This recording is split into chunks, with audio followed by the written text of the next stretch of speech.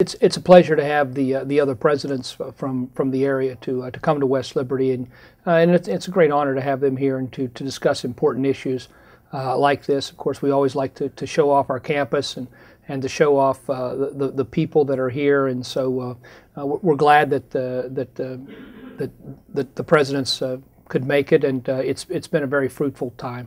Universities are clearly a part of the community in which they exist.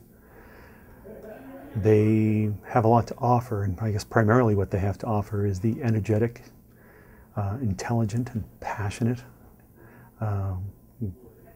time and service that our students can provide. For the 170-year history of Bethany College, all have had a curricular expectation of being involved in service learning and community service and outreach. So that's been a part of the Bethany College experience for 170 years. We have to engage the community. That's what supports us. Most of our students are local. Most of our students will stay here. And for that reason, we have to cultivate the culture, the citizenship, all those aspects. And if we instill an appreciation of the community and helping others, that will just help that community grow. Students tend to act their way into new ways of thinking rather than think their way into new ways of acting.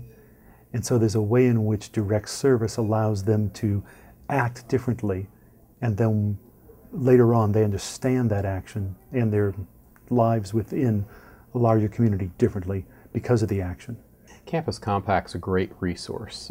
It's a presidents-driven organization, and as such, it gives us good, accurate information on best practices that are occurring across this state and across the nation, ideas that might help us to strengthen our service learning and community service outreach activities on our individual campuses.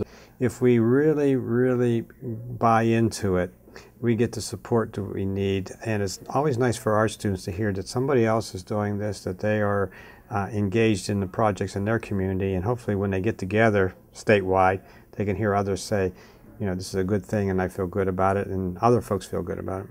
Well, the Campus Compact gives us the benefit of having a centralized organizations in which which can serve to facilitate ideas between the various campuses, so that we could keep informed on what other campuses are doing and picking up best practices that we may want to implement here at West Liberty.